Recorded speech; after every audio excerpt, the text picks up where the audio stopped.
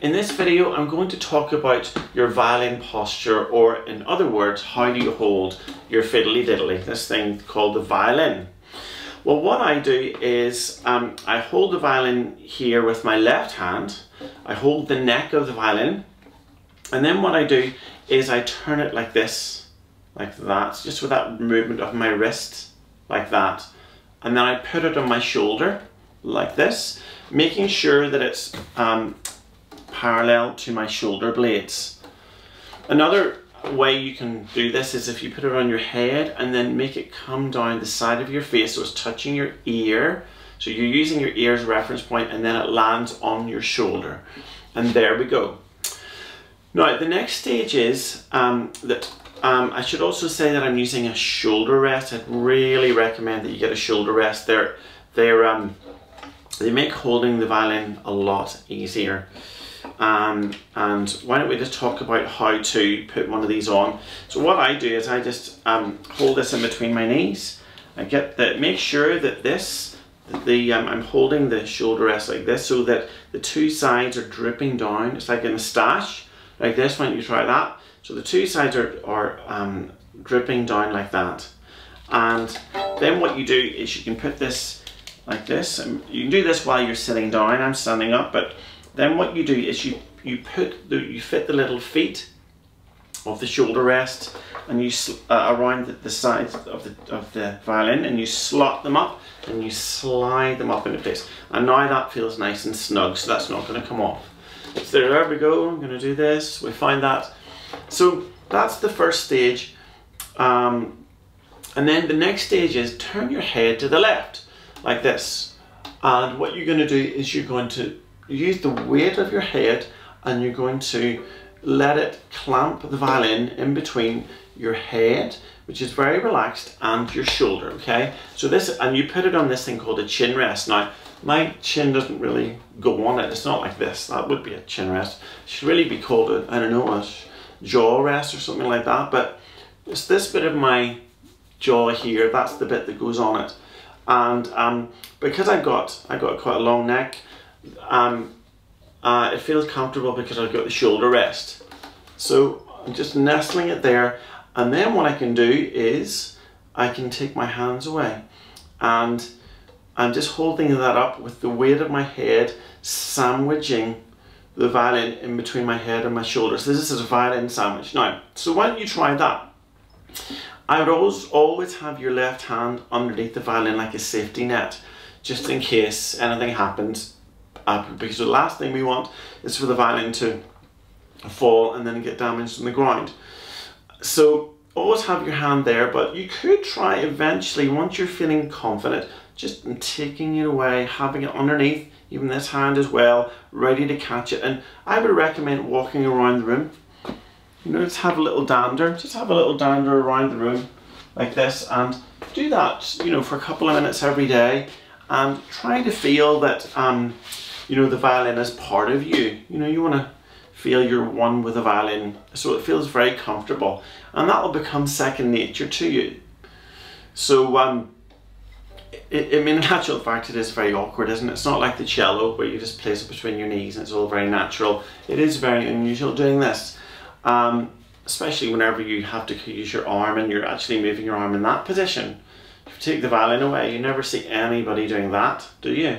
But that is the shape that your hand is going to be in, and you can really feel that in your shoulder, you know, turning your shoulder blade, rotating your arm, rotating in your shoulder blade like that.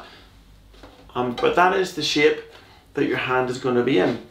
And then what about your left hand? Well, what I do is I put my thumb underneath the neck like this, so that I place my thumb sort of roughly, just roughly down the side. So I'm using the fat part of my thumb. It's going down the side of the fiddle a little bit, and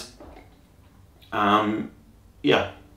So it's not too much like that. It is not way underneath. It's sort of somewhere in the middle, and that feels lovely there. That's just a perfect angle now, round about here. So you can see your thumb peeking up here a little bit. Definitely not like that though, and definitely not way underneath like this. Somewhere in between. And then I have my hand like this, so my fingers are pointing up into the air and they're getting ready to play for whenever I need them for that. But that's a lesson for another day. So I'm holding the violin with the weight of my head, but also my thumb is holding the violin as well. So my thumb is holding it up a little bit, but I could take that away if I wanted to. So that's that so far. Anything else? I think those are the main points then. So we talked about how to put the shoulder rest on, how to put it on your shoulder, turning your head, making a violin sandwich, where your thumb goes to hold it up. And if we want to play a note, what you could do is you can get your right thumb, put it here on the fingerboard. This thing here is called the fingerboard. Get your Peter pointer and then you can pluck the strings like that. I should also mention about your feet. So what are your feet doing? I just have my feet running down from my shoulder. So I don't have one foot sticking out in front of the other or my legs really wide apart. Just have them running down from each other. It's not a big deal. And whenever you're playing, whenever you're actually reading music, it's a really good idea. If my music stands there, is to turn your body towards the music stand so that you're actually looking down the fingerboard towards the music, so that you're it's effortless for you to read the music. If I'm here, my music stands there, well, you can see that I sort of have to squint over there. So sometimes I'll want to look at my fingers, sometimes there, but look, if I bring them both into alignment, it means that my eyes don't need to move from side to side. I'm just changing focus from the music and my fingers, and that's it. So that's also another hot tip for you whenever you're playing. And I can just feel my feet are nice and balanced, and my knees are just slightly bent, not locked. So and just give your.